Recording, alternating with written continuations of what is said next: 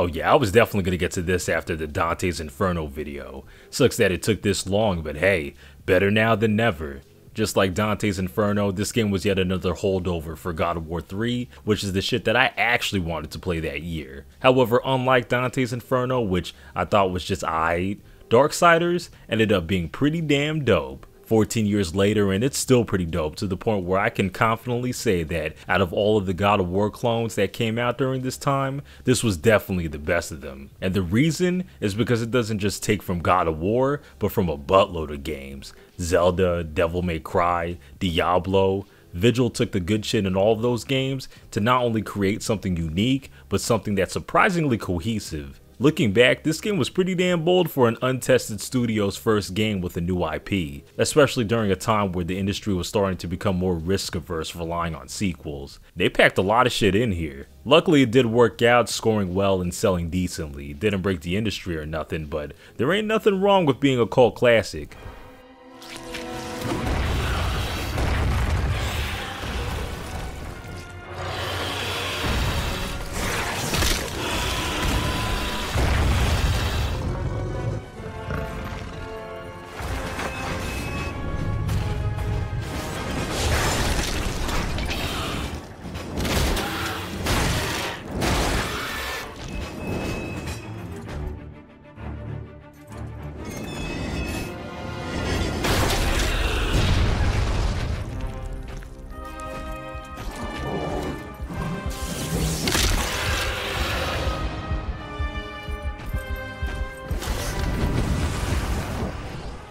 So in the world of Darksiders, you got the kingdoms of heaven, hell, and earth. Heaven is full of angelic people, and hell is obviously full of demonic people, and both of these factions have been at war with each other for a hot minute. Earth, aka the kingdom of man, is weak as hell, but is mostly left alone due to this mediator called the Shard Council telling the other two to leave them alone. They're all about keeping the balance, and they've created a council of warriors called the Four Horsemen of the Apocalypse to enforce this. Heaven and hell agreed to 7 seals that can't be broken until man is strong enough to join the war. If they're broken, then it's the apocalypse for them, and the horsemen will be called to deal with it. Well, that's exactly what happens, and we play as one of these horsemen in war who was confused as to why he was the only one summoned and that the 7th seal wasn't actually broken. Some heavenly dude named Abaddon is killed by a demon named Straga, and when War faces off against the same demon, he mysteriously loses his powers and gets murked too. Bro is saved by the council, but gets berated and blamed for causing the apocalypse prematurely. Determined to clear his name, War sets off to Earth again to find the culprits behind this mess, but he ain't alone. The council has issued a watcher to be at War's side at all times and to contain him if he ever acts out of line. War returns to an Earth 100 years later that's been ravaged by Hell's forces. Some powerful demon named the Destroyer seems to be behind everything, but that asshole is apparently at some place called the Black Tower, which can only be accessed by taking the hearts of his chosen demon generals who are in their own domains throughout the world. At least that's what this demon named Samael tells him, who wants the hearts for himself in exchange to opening the way. So for the rest of the game, that's what War tries to do. Slaughters both demons and angels, forms alliances, and slowly gets his powers back to confront this destroyer and clear his name.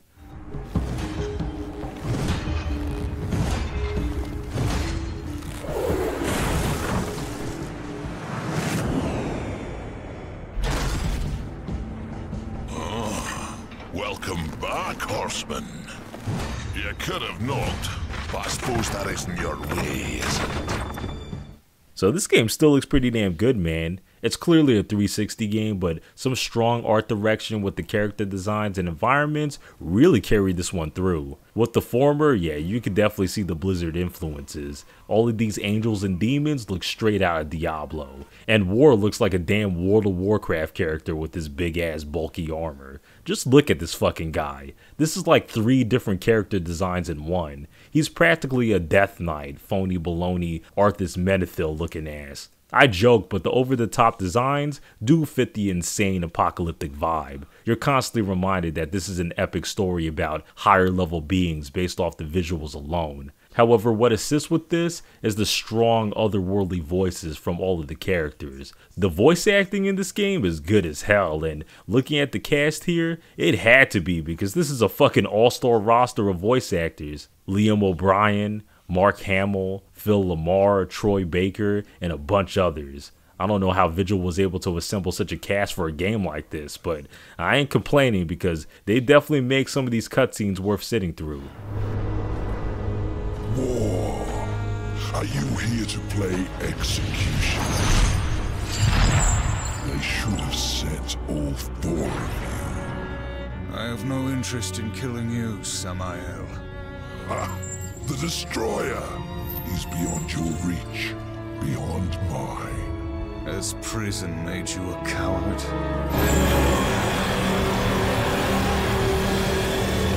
And someone needs a breath mint. Let's start with me, not me. Okay, pass it down.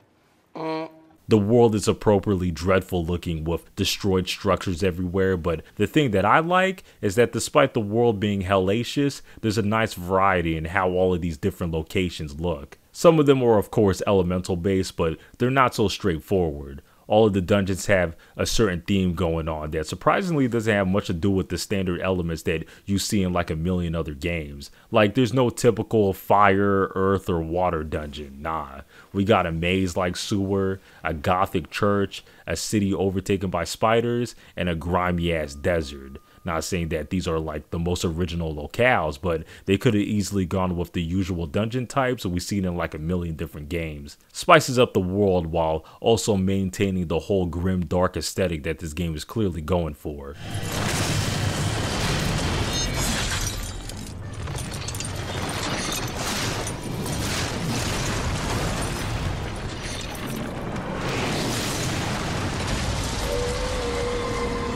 But Joe Mad's art style is one thing. This is one of those games where that sauce is mostly with its gameplay. So on the surface, this game looks like your typical 2010s hack and slash, right? You play as this one-man badass with a big weapon that goes from room to room, slaughtering anything in your way. You got a decent list of combos that you mix and match that makes you look cool while doing it. And you slowly acquire other items throughout the journey that both diversify the combat and helps out with non-combat related stuff such as traversal and puzzles.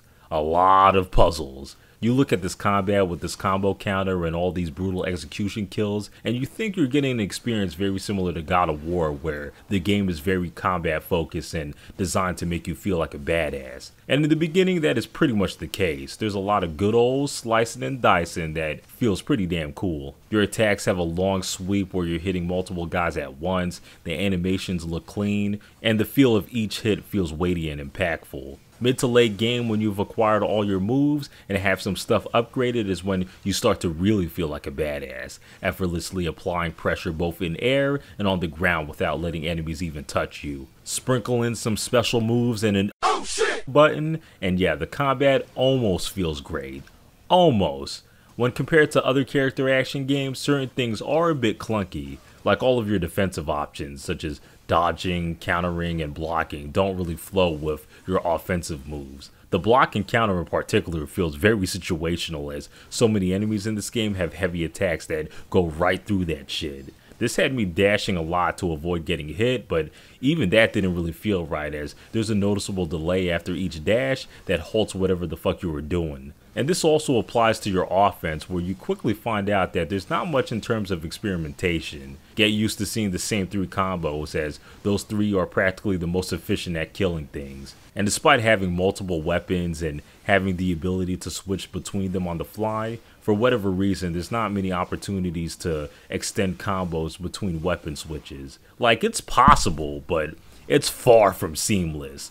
I'm willing to admit that maybe I'm not good enough, but I've peeped other people's gameplay too, and even they aren't doing anything crazy. The combat is still enjoyable enough though. When you finally get to the church 2 hours in is when the game really starts to open up. You get your first item in the crossblade, and you're given a bunch of puzzles to solve, which involve lighting up these weird bombs to destroy certain rocks. There's a lot of getting certain items and bringing them back to places and getting special keys to unlock these eye doors, and it's from here where you start to notice a familiar gameplay loop. Arrive at the place, fight your way through to get the new item, use that item to defeat the mini-boss, use that item to get to new parts around the place that were previously blocked off, and then use that same item to defeat the real boss.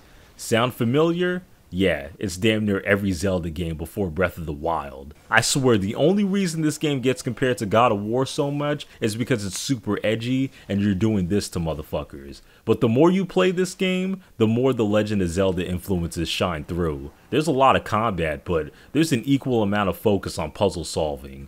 And for the most part, the puzzles here are pretty damn good, man. Shit, I might be in the minority on this, but I enjoyed the puzzles in this game as much as the combat. And honestly feels like there was more effort put here than the combat. There's some long stretches, especially in the Black Tower, where you're not seeing any enemies, and it's just back-to-back puzzles building on top of each other. Can easily see this being a drag to the hardcore action types that just want combat, but as someone that actually enjoys a good puzzle, I didn't really mind too much. In the beginning, many of the puzzles revolve around switches, lifts, and igniting these bombs to get where you need to go, and even here, it's impressive how much mileage they get out of this. You go from straight up detonation to stringing along multiple bombs to reach a detonation to lighting up flames to reach a bomb across an entire hallway. And then from here, this is all intertwined with puzzles that involve stopping time to portals and more. There's a natural escalation in complexity, and the utilization of several of your tools to reach the solution feels euphoric when you actually figure it out, especially with all the portal puzzles in the Black Tower where you have to guide all these beams back to the center. They do a lot here, from using the portal's momentum to get up to platforms, to transporting objects for weight distribution, to shooting portals within portals to get portals on out of reach surfaces. Of course, all of this ain't nothing new, as games like Portal exist, but normally you wouldn't see this in a hack and slash. In general, the puzzles in this game are that perfect balance of being readable but complex. All the clues are right in front of your face, and it only takes a little bit of tinkering and a tiny bit of brain power to solve them. Didn't need to use a walkthrough once, which is usually a good sign. And the puzzle-focused design also bleeds into the bosses, where you're usually using recently acquired items to get either to the boss's weak spot or render them vulnerable for a couple moments to get some shots in. Again, very Zelda-esque. Can't say I found any particular one to be all that exciting, as they are all essentially just one big puzzles instead of dynamic entities that you're actually fighting against, but they do cap off the respective dungeons both thematically and mechanically. As much as I like all of the offensive options that this game gives you, it does feel like certain moves and tools were added at the last second just for the hell of it. You can pick up cards and throw them at people, but I swear that ability is only useful in the opening against Straga. Their Earth Caller is an ability, even though it only communicates with 3 of these things in the beginning. The gun does shit damage and is only really useful against the Stygian worms. And even your other primary weapons like the Scythe and the Gauntlet quickly fall behind the Chaos Eater in damage, and you won't be able to kill a damn thing with them. Unless you're actively killing things equally with all your weapons, but then you run into the situation where none of your weapons can kill fast enough. You know, even though I like the Black Tower and all of its puzzles, it probably didn't need to be that long. Instead of 3 beams getting run all the way back through the stage, I think 2 would have sufficed. After the first one, I'm pretty sure players got the gist. In general, this game could have gotten cut down, as there are some padding moments, especially with the end, where you have to go back through many of the previous stages to gather 7 Armageddon pieces. I don't know who at Vigil thought this was a good idea, but it just felt like a massive waste of time, especially since the fast travel doesn't really take you near these shits, and barely anything has changed in these areas. Feels like they needed to justify having an interconnected world in some way.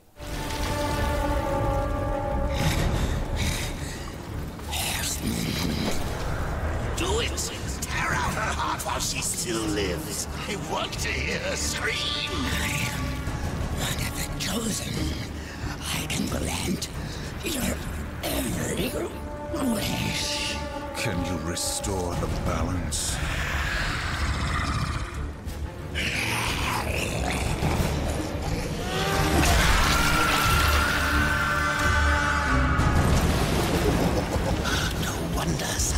Wants this thing. It's coursing with power. Really think he's going to let you live long enough to collect on your end?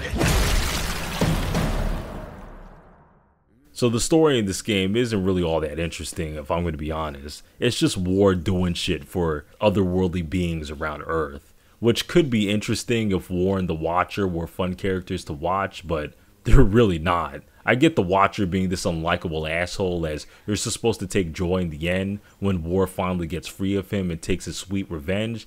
Thing is, you're not really given any reason to get behind War other than the fact that he's a badass with a big sword, as if games don't already have plenty of those. Thing is, even here, War isn't even all that cool because the dude has like no charisma. He's just a serious brooding edgelord from beginning to end. He does have an arc though, where he does go from council lapdog to realizing that they're full of shit, but even that didn't really do much to draw me in. Shit, until the end, I totally forgot that the whole reason War went on this quest was to clear his name, because the main goal quickly shifts to just trying to get to the Black Tower. Wasn't curious about that mystery at all until they reminded you of it again in the aforementioned level. If anything, I was more curious on why Samael was so keen on having War kill the Destroyer's Chosens. Honestly, the background lore stuff sounds more interesting than what's going on here. Some big ass war between heaven and hell that happened off screen? Like, where's the game on that?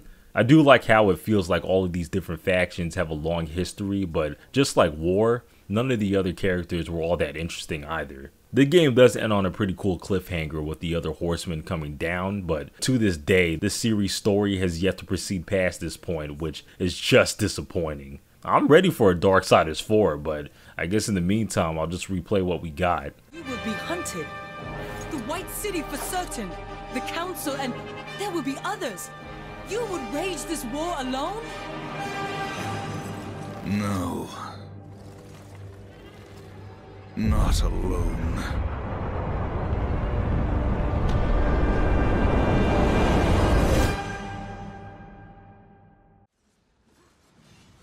So yeah, that's Darksiders. The best of the so-called God of War clones, and still a pretty damn good game all of these years later. This game is really competent. The combat's good, art style's cool, the puzzles are great, and the level design is beyond solid. It ain't original in the slightest, but it succeeds in taking ideas that have already worked and repackaging them in its own way. Thumbs up from me, and the game can be copped on damn near every modern platform. So yeah, if this looks like your thing, pick it up.